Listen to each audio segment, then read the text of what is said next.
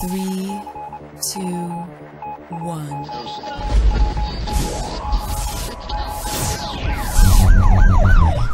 We'd like to welcome you to another edition of GrokTALK, brought to you by New Hampshire's leading conservative blog site, GrokTALK.com. We are your feared extremist, right-wing, hard-charging, gun-toting, opinionated, outspoken, rabble-rousing, letter-writing, radio microphone stomping conservatives and rational libertarians. So get ready for more news and opinion you could only get from GrokTALK.com. GrokTALK.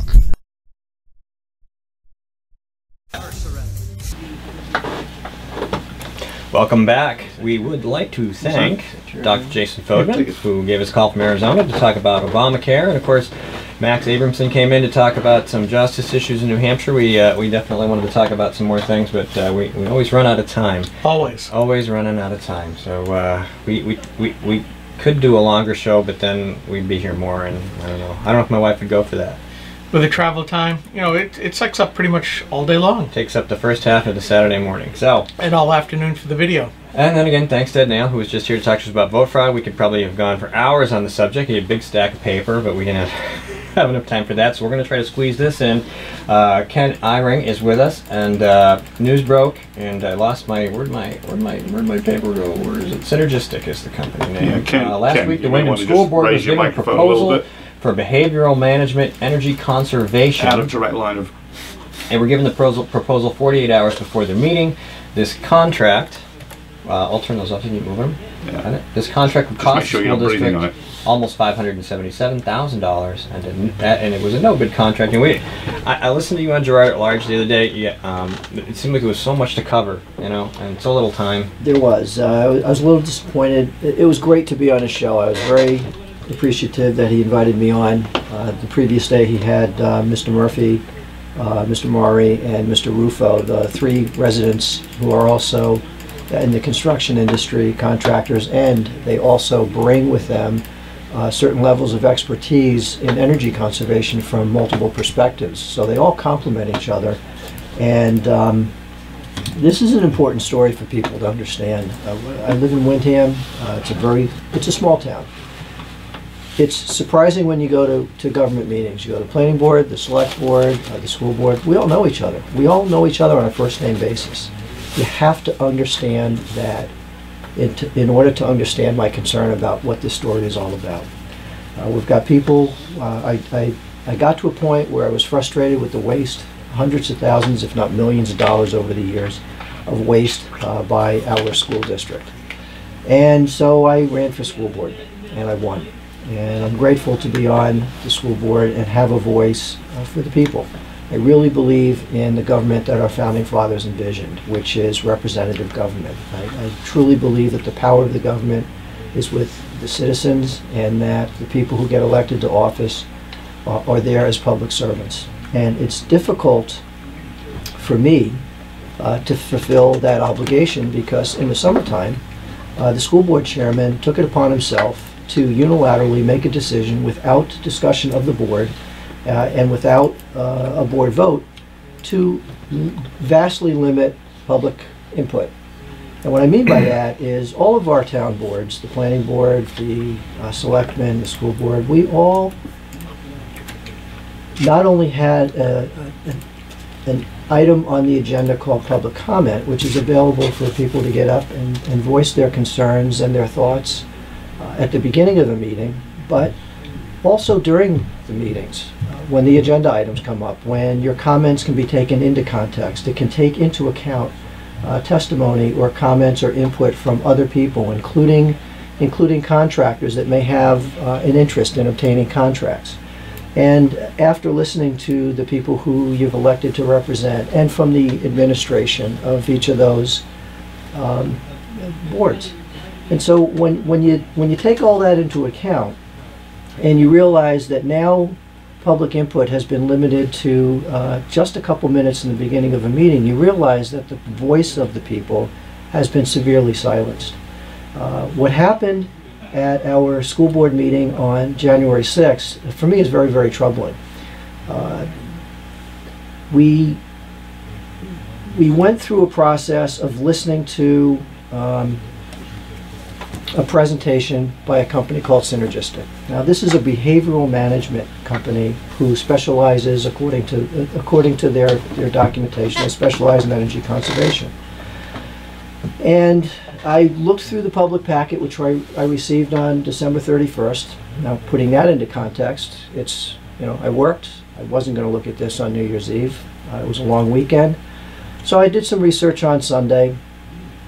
I didn't really get anything out of this. It was a fluff brochure, basically, of 10, 15 pages, which didn't really tell me anything about the services that we were about to receive. Nothing.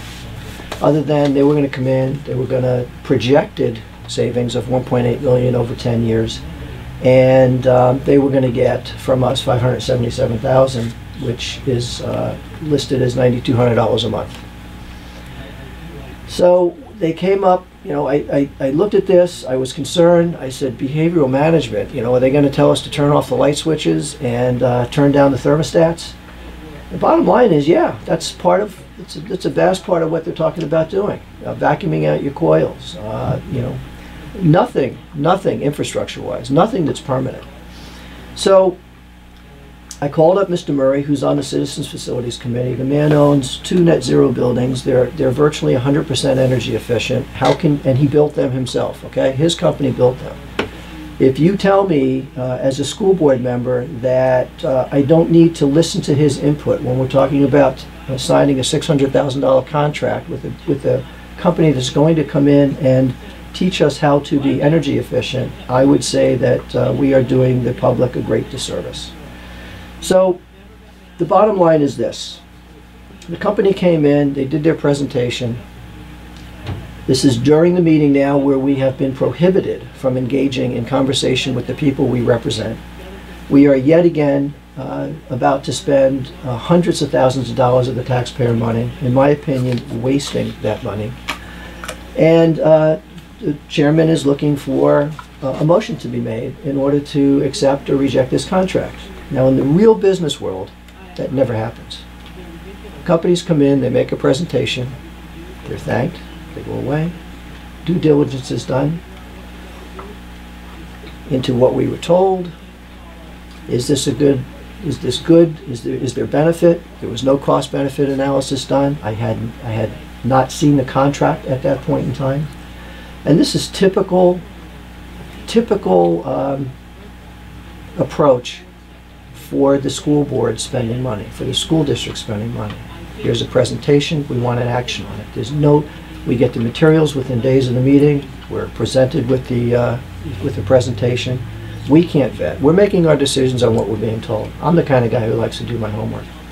So with all that said, Mr. Murray, who's been a very big part of actually pointing out where we have wasted money, I'm very grateful.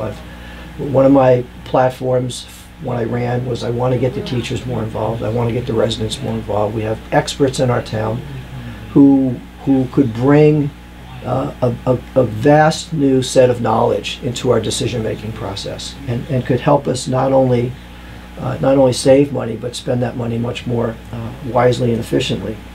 So, Mr. Murray, after sitting in on meeting after meeting, month after month, this is about 4 or 5 months now, where the public virtually cannot speak unless arbitrarily approved for by the chairman.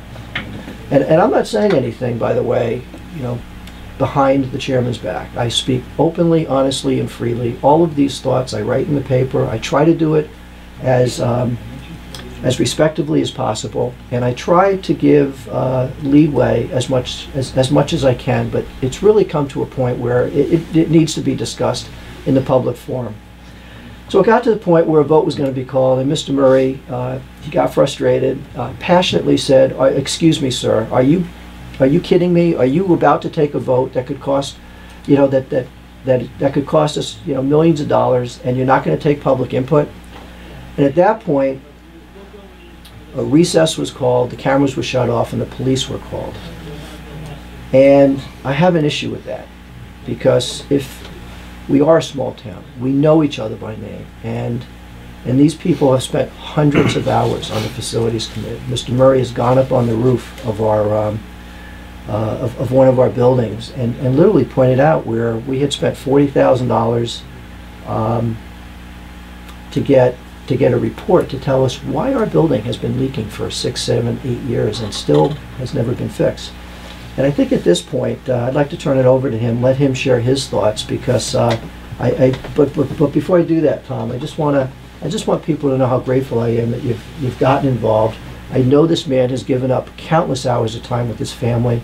His business has suffered, and it's an injustice that you've been treated the way that you've been treated. Not only you, but Mr. Amari and Mr. Rufo as well.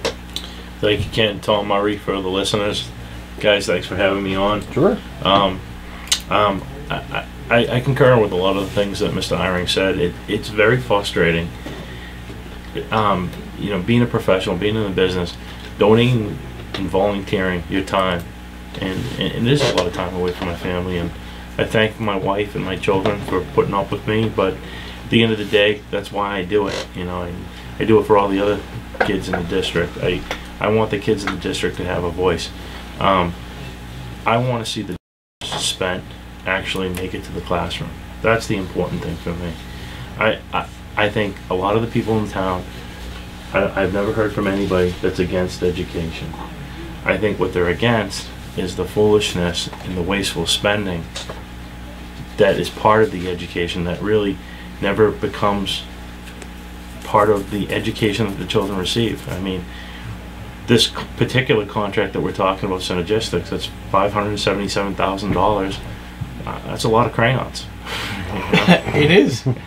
And a few microscopes, a few microscopes, Bunsen burners, some computers, and that will never get there. And that's the frustrating part. So my experience, is recent within the school board. Probably the past year I've gotten involved, and that was just from watching a few meetings and just realizing that, there needs to be some help and some clearer insight on that board, and especially where a lot of the decisions that are being made circumvent around facilities type things. And being in the business my entire career, I felt as though I could offer some of those answers and solutions. Unfortunately though, the input's not being taken. I think my first experience was back in the spring. It was on a portable, and is a very contentious issue, because a portable classroom. Yeah, 10 classrooms and portable. You mind if I set that up, Tom? Absolutely. Yeah, the portables were actually purchased in 2012, in August of 2012. Now, prior to that, the previous superintendent had recommended we not buy them, that we continued to lease them year after year. They were dropped off. They were like 13 years old when they were dropped off in 2009, when the state mandated that all towns have to offer kindergarten. So we didn't have the space, so the state, we said it was an unfunded mandate, so the state said, okay, we'll pay for the rental of the portables while you guys put in the permanent space. So the time came where we built our kindergarten. We were done, ready to open up the door in 2012, and we had an opportunity to either continue to lease the portables and use them for other crowding issues, or we could tell them take them away. So at that point in time, the administration recommended that we go ahead and we buy them because we needed the space for $340,000. They were asked by a school board member, how long do we have on these? 5+ years. It's a good price. Everything's, we recommend that you do this. A year later, the administration then turned around and said, we've had the modules, portables modules evaluated. We think we should throw them out and we should buy new ones for $1.3 million. So the company that we bought the modules from is the same company that was going to sell us the new modules for $1.3 million. So there's no conflict of interest there. So in addition to that, so the school board, after hearing some feedback from the public, said no, we're going to stick with them. So 2 weeks later, a Wyndham resident contractor, so people who have vested interests in our community, went down to the module building. He looked at it. He saw that there were very severe issues with it. The roof was leaking. There were pipes that were going through the sides of the buildings that were never properly sealed. There were holes literally by the AC panel where rodents could literally crawl in and go into the, underneath the foundation area.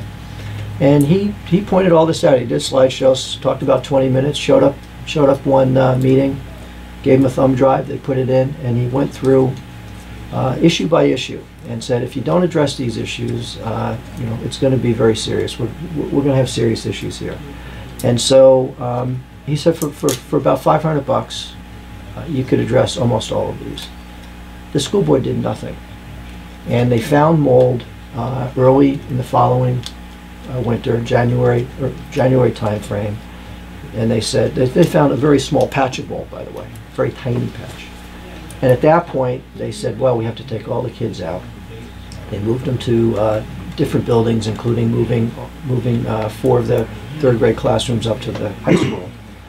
And at that point, they started to pay companies tens of thousands of dollars to try to figure out how much it was going to cost. And that's where Mr. Murray came in. Sorry for the long-winded introduction, but there's a history to these modules, and I wanted people to know that the waste that Mr. Murray is about to talk about goes back even further than when he got involved. Right, and I appreciate that, Ken. Just to convey to the public and what transpired up to this point. So it was at that point where the district decided to spend thousands of dollars with mold abatement companies and demolition companies. And the thing that struck me as odd was there was no investigation that happened before this work transpired. No one went in there with moisture meters, no one went in there with thermal imagery instruments, no one went in there and did any of these exploratories prior to making these decisions. I took it upon myself, and it was open to the public for people to go there and show up to the portables. I took that opportunity to go there with exactly that, moisture meters, a FLIR thermal imaging instrument, and I actually flared the entire school. And I actually put together a drawing and a report. Something that I would normally charge clients thousands of dollars to do. And I was able to clearly identify all the areas that had moisture in them. And upon conclusion of that, it was very minor. And it was clear to me that the repairs could be made and the updates could be made in a cost-effective way to go ahead and remedy the situation. So I had a school board member actually had reached out to me, and they said they were going out to bid on some of these repairs, and if I could put a proposal together for the district. And I said certainly I'd do that, and thus I did. And what was interesting at that point, I showed up to a public hearing, and I listened to a company go ahead and give a presentation, and their fix for the solution was a total of $832,000. Guaranteed maximum price. Yeah. So I had the same reaction, because keep in mind, my price that I came up with was $246,000. That's a significant difference between the two of us. Now, and to put that into context, something that Mr. Murray has told me more than once, he does top shelf work, absolutely, no question about it. He said to me, Ken, if you want to get it down to around 200,000, you can do that. You'll find people who will do it for about 200,000. That's correct. And keep in mind, I was not looking for the work. No. I was simply doing this as my gift to the town, to look out for them, to be the watchdog, so to speak, to make sure that they were getting fair pricing. And I even went so far as to do all that investigatory work at no charge for the district. And what were the two prices again? It was $832 versus $246. Now here's the kicker. When Mr. Murray got up to do his presentation, the school board chairman, the same person who called the police on him, he wanted to prevent Mr. Murray from giving his presentation. And I think that's the problem that you see in a lot of school boards. We're seeing this in, Wyndham, Dover, Hampton, Guilford, obviously, with the case with the book. we're seeing, and being a member, I've served my time on my budget committee, but we see these school boards over and over again, very insular, very haughty, very, you elected us, but we rule over you. We're in charge here, shut up you peons kind of deal. And I think that the New Hampshire School Board Association is behind this because, yeah, we've got a couple hundred school districts, but this is starting to repeat itself over and over again. Somewhat different situations. You're talking about a building. Yep.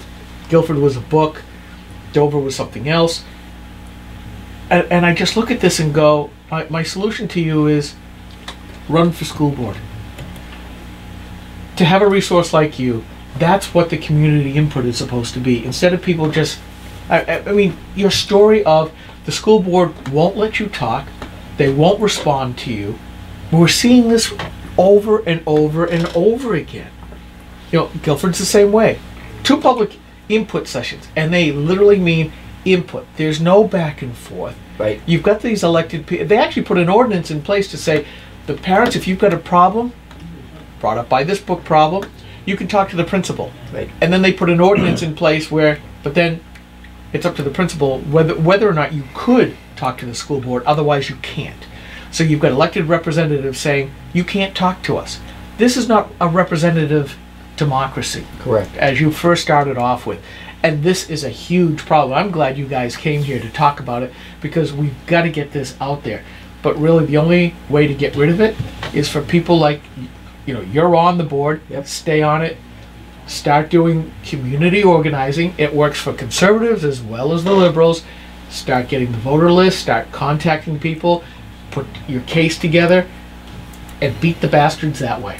You really have to do it that way. And say, this is what they do, this is what I promise we will do. And just make that case. We have about 5 minutes left. Do you guys want to hang out and do another segment, or we got time? Because I don't know if Skip can stay. I'm just throwing it out there. We should talk about the monorail boondoggle. All right. We're gonna. Okay, so let's keep going. We got a couple more minutes, and All right. we'll just keep So, talking. so let me just touch upon one thing that you brought up, Skip.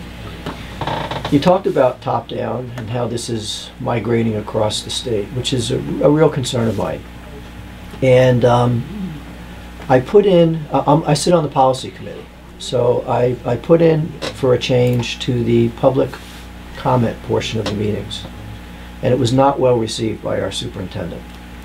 We're 180 degrees out of sync with this. He believes that people on the school board are elected to make the decisions and that we are there to make those decisions. I strongly disagree. I believe that we need to listen to the input of the public, represent them, and then run the schools based upon what our community wants. And so we're about to address this issue on Tuesday night. It will come before the board. I am putting in the small changes that I made state something to the effect that that the members of the public shall be allowed to engage not only in comment but discussion or dialogue with the school board, not only during the public comment section but also during the time that each agenda item is discussed. Yeah, Ken, if I could. Sorry, go ahead. Ken, if I could just jump in and add to that. So, there's an apparent behavior that's going on here. And subsequent to that portable decision, that's when the chair made this unilateral decision that basically limits public input to 3 minutes in the beginning of the meeting. But it's very difficult to have any constructive input when you have no idea what they're going to talk about. It's not in the context not in of the conversation. Exactly. So I can go on and on. We could probably do another show about all the other things that I found. I found issues with their SAU roof and the pricing. They paid for probably 3 times market value. There was another incident with another roof, which was hundreds of thousands of dollars, which they spent over $40,000 to hire an envelope specialist to look at, their ongoing leaking roof that had been leaking for years. And at the end of the day, it wasn't even the roof that was leaking; it was the masonry. And the report that got generated is typically provided as free by the person or the company that you hire to repair. Yeah, a roofing company would have done that at no cost. So clearly, they're making, they're not making smart decisions on behalf of the district. And back to the issue that I have with that, those dollars are not making it to the classroom. And as I'm adding these things up in my head, I'm like, decision after decision after decision after decision. We get into the range of millions of dollars at this point. And some of these millions of dollars that are wasted, you never get that back. So the opportunities for these children, and we have some issues in our schools. We have some overcrowding issues in our schools.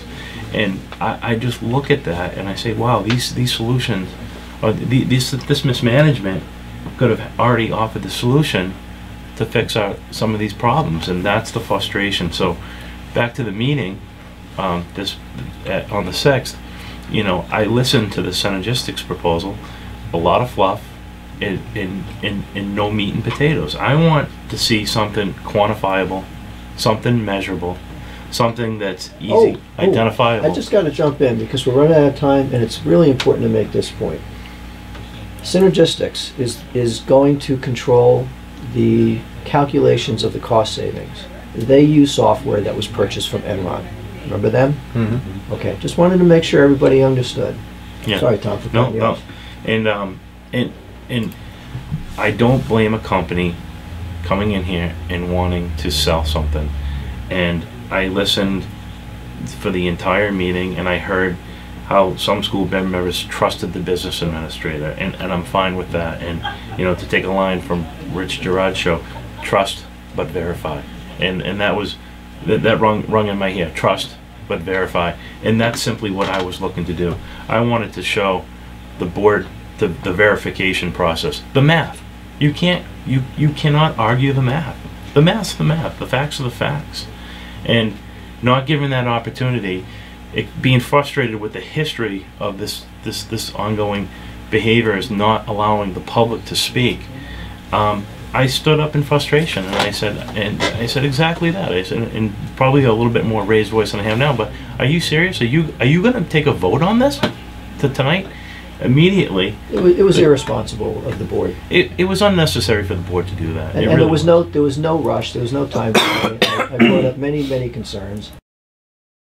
And I was so concerned about this. The next day I took an unpaid day off of work. I did some research. I had a few people help me with that. We found that the Inspector General's office in Massachusetts had written a report, an advisory for school business officials. And there was just so much, We can go into the next segment. We're going to keep talking about it because it's important. We're going to stay late. Stick around. Extra bonus GrokTALK coming up.